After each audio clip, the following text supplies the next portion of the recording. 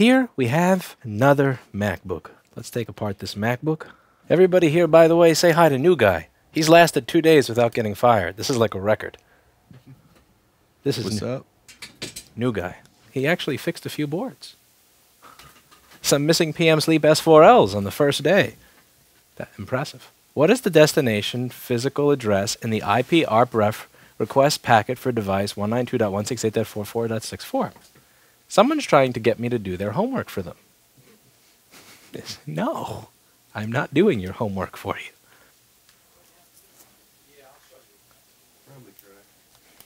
This MacBook is drawing 0.1 amps, but it's not turning on.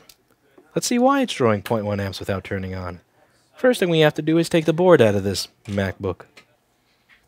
Now, typically, a machine that's drawing 0.1 to 0.15 amps is one of two things. Behind door number 1, or short to ground on PP bus G3 high. Behind door number 2, every rail is coming on besides CPU vCore because of a lack of all-sys power good. In order for the machine to provide CPU vCore, all sys power good must be present. So let's see which of the two options it is here. First thing we're going to do is get our multimeter on the screen and measure for a short to ground on PP bus G3 hot. And as can be seen, there's no short to ground on PP bus G3 hot. That's 400 kiloohms about, and just so next thing we're going to do is check out the rest of the board. We're going to hunt corrosion. So let's look under this board under the microscope, see what it looks like. We're in the all-sys power good area. Now this is a board that the customer claims was never damaged by liquid. And my assistant is laughing because he's... Do customers lie in your industry as well? Yeah. Oh, look. No liquid damage. That's a whole lot of no liquid damage right there. All right. And I'm going to take a wild guess that that is around the all-sys power good circuit. So this is going to allow all-sys power good to be created if you have this, PP5VSO, PP3V3SO, PP1V5SO.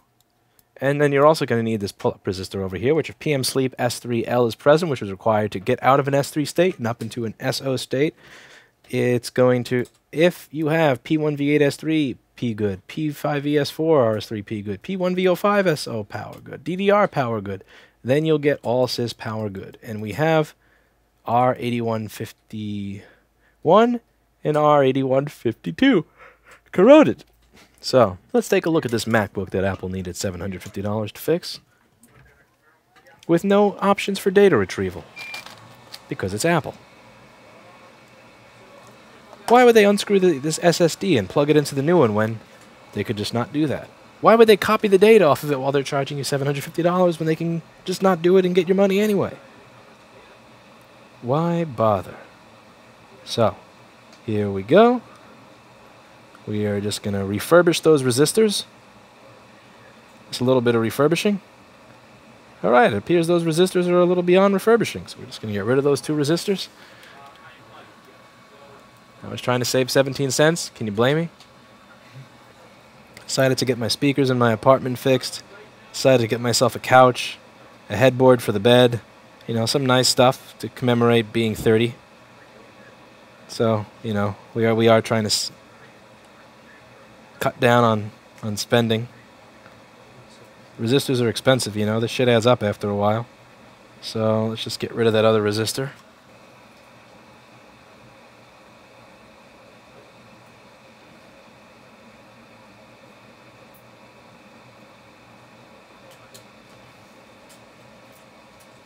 Come on, resistor.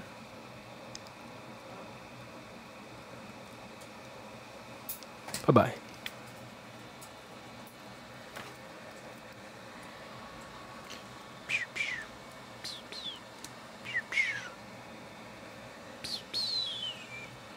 Alright, we're going to have to do a little bit of fixing on those pads over there.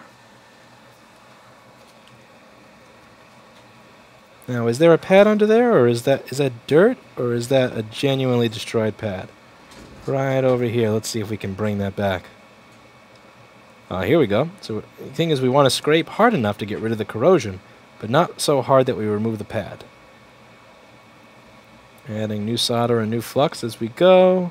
Scraping gently with a strong metal iron. And have the heat up high. It's going to remove all that dirt.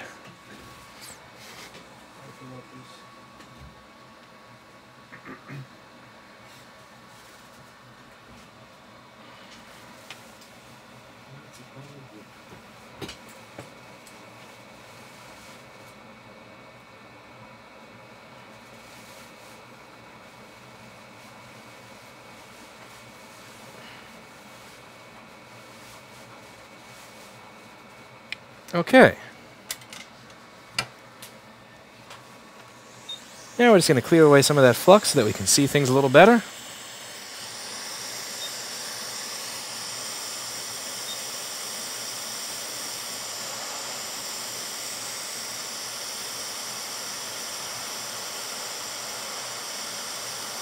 And the pad that's been fixed could still use a little bit of work.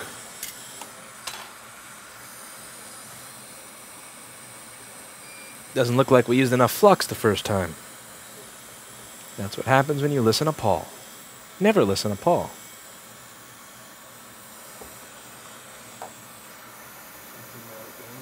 You're going to put a proper amount of flux there. Not the bigger the blob, the better the job. Now see how when we put the proper amount of flux there, how much better it looks? See how see how that pad, the solder is just fitting onto it beautifully? That's because when you use a bigger glob, you do a better job. But Paul doesn't want you to know that because Paul wants to save all the money for himself. But that's not what I want. See, unlike Paul, who's not here so we can totally shit-can him and talk bad about him until tomorrow, of course, I care about you all. And I want to see you do well, which is why I want you to use as much Amtech NC559 V2 TF flux that's available at store.rossmangroup.com that makes me more money the more you use, as necessary to get proper pads. The bigger the glob, the better the job. The bigger the glob, the better the job. The bigger the glob, the better the job. The bigger the glob. By the way, have any of you met somebody who has their computers, their profile picture look like this? Like instead of having the profile picture on their computer be their entire face, anybody that does this thing where it like crops out the sides of their face and it crops out their hair so it looks weird? What do you think of people who do things like this? You probably think that they're weird, right? They're kind of being like a shitposting troll for a living almost. Why would somebody do this? I'm just curious. Any of you have an answer to that? Never understood the obsession with the half-face thing. All right, so now we've got those beautiful, beautiful pads that have been restored through the magic of Amtech Flux. That's available at store.rossmangroup.com. Remember, we're not telling you to use more flux just because we want to make more money from you using more flux. It's totally selfless.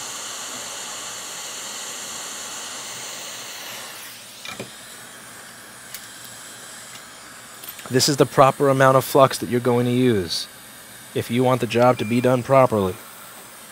This is what we do here at store.rossmangroup.com.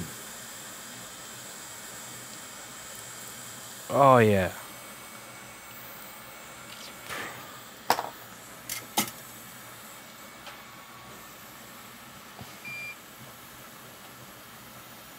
I was looking at the store and many of the products have a picture of your cat. Yes, it got hacked and it fucked up a lot of my pictures. I am going to have somebody go through that at some point. I just need time. Love your channel. Thanks for the dozens of hours of entertainment. I had a question. What do you recommend for Android smartphones? Currently using an LG G4. I love it, but it's looking rough. But Motorola, really. I think Motorola has some pretty good offerings. Especially with the fact that they're moving in the direction of supporting the repair community, which I approve of.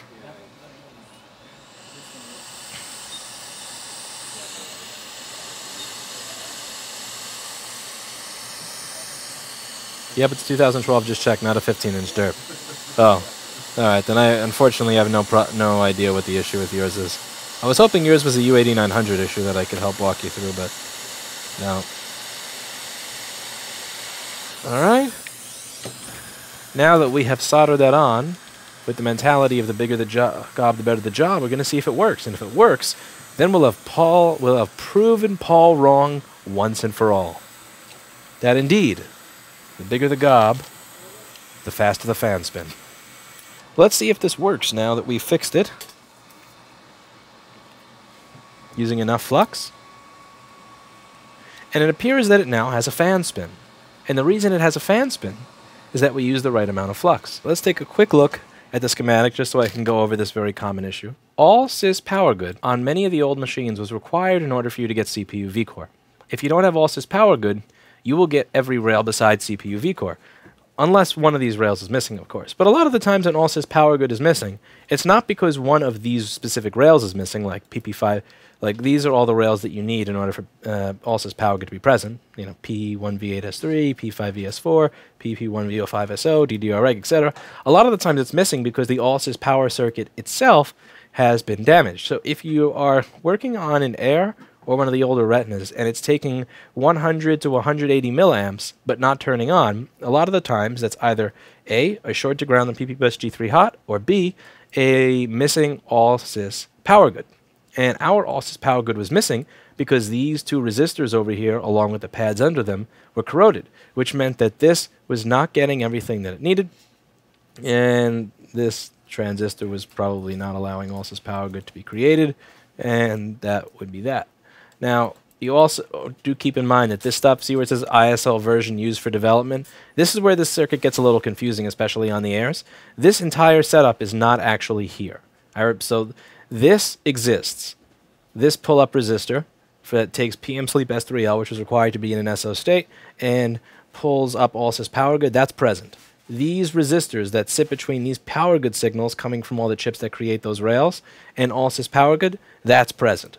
This transistor over here, along with these voltage dividers that send voltage to the transistor, this is present. This stuff over here is not present. So if you're taking 0.15 amps or 0.1 amps on a MacBook Air or any of the A1502 Retinas and you don't have a short to ground on PP bus G3 hot, 99% of the times it's going to be a missing all sys power good due to either A, a missing rail, or B, some sort of corrosion or malfunction around the all sys power good circuit.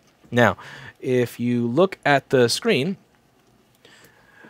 what I do when I'm missing all sys power good, the first thing I'll do is I'll go through each individual rail that is needed. So for example, here, what rails do I need for all sys power good? Well, I need PP5ESO, PP3V3SO, PP1V5SO, PP1V8S3, PP5ES4, PP1V05, DDR-Reg. Then if all of those rails are present and I still don't have all sys power good, either A, the pull-up resistor that pulls it up is missing.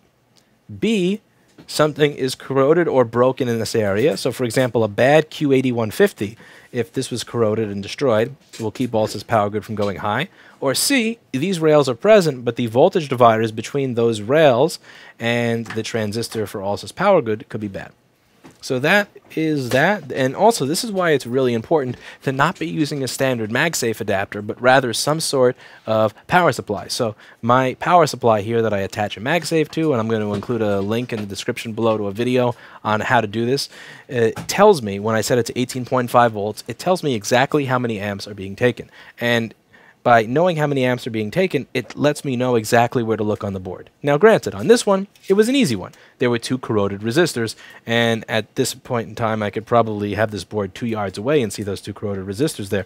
But if those resistors weren't corroded, I would have to spend hours of time going through every single part of the board to figure it out, and that is not a great use of my time. But if you actually store this stuff in a spreadsheet somewhere or just save it in your brain, then you'll know exactly what part of the board to look for when you see how many amps it's taking. Jessa Jones also uses this when troubleshooting iPhones. She goes one step further with it. Not only does she look at how much power the device is drawing from a USB charger, she'll also look at the graph. So right, like, let's say it's drawing 0.2 amps, and then 0.1, then 0.2, then 0.1, then 0.2, 0.1, and she spends 3 days to figure out that it's this specific issue. She'll actually graph that and then save it. And if she sees that pattern, then she'll know, okay, I'm going to look for this problem. It's a great way of speeding up the process of going through these boards, and hopefully that worked for you. And so we got a fan spin. We're going to make some money, and yeah, hope you learned something.